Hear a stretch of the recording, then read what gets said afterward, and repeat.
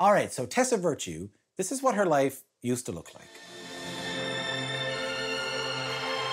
How does someone whose life is travel and movement and that thing where they spin around for a long time and somehow don't throw up, how do they adjust to a life inside their homes? Well, let's find out. Tessa Virtue, how are you? How are you holding up?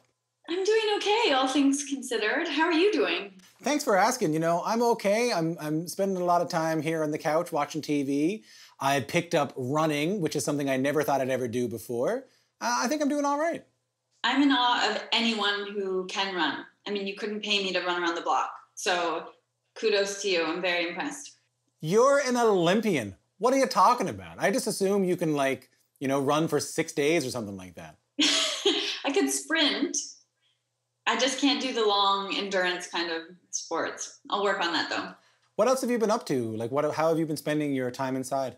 We'll be starting my Executive MBA program through Queen's Smith School of Business this fall. So in the meantime, I've been doing a lot of preparatory math work with stats and accounting, finance. Coming from a psychology major, it's a bit of a shift. Yeah, why did you decide to go down that path?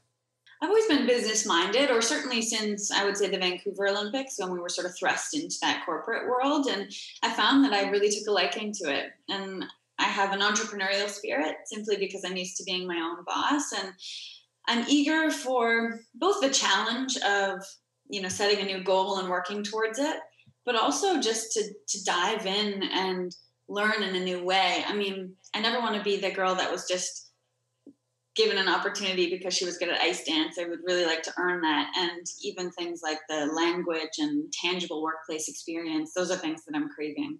As someone who's probably pretty mindful, have you noticed some things about yourself during this pandemic that perhaps you didn't know about yourself going into it?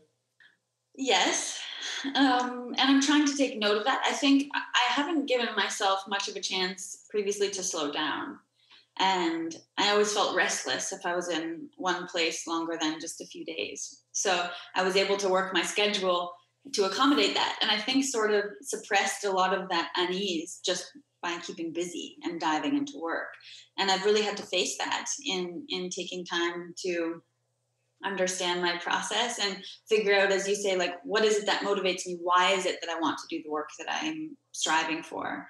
And just being okay with sort of the simple, mundane tasks and finding validation through those instead of, the benchmark of being the best in the world. It's been a really interesting thing to reconcile. Does that same drive that drives you to be a great ice dancer, that drives you to be a great Olympian, is that sort of everywhere in your life? Is it there academically too? Yes, certainly. I'm a bit of a perfectionist.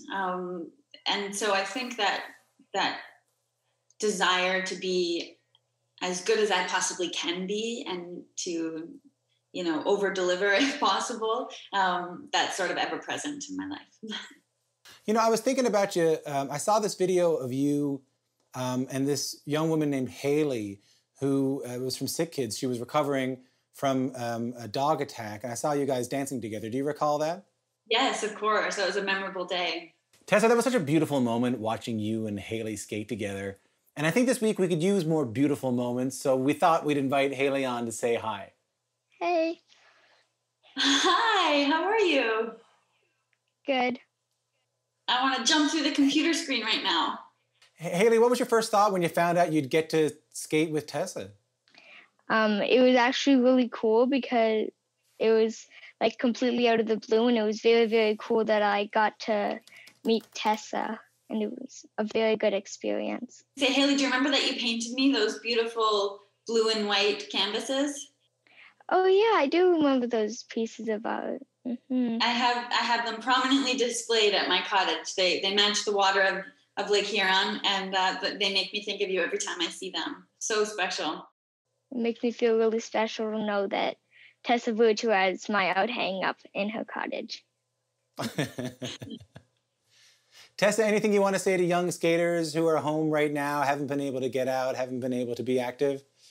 It's tough when you're not able to do what you love to do, but I think it's a great opportunity to pause and reframe the situation, because there are so many things we can still do. And whether that's focus on what we're grateful for or practice our different dance styles, visualize our skating or do some off ice floor work. There are so many ways to still grow and learn and evolve and improve so that when you do take the ice again, you certainly won't take it for granted, but you'll also be in an even better place for success.